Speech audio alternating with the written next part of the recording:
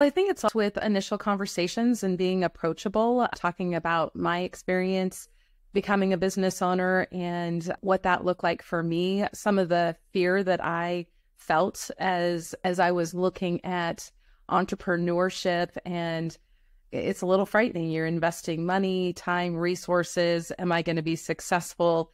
And so if I'm sharing my success and, some of the times that I was challenged early on in my business with others, they see, gosh, this is a real possibility that I could be an entrepreneur as well.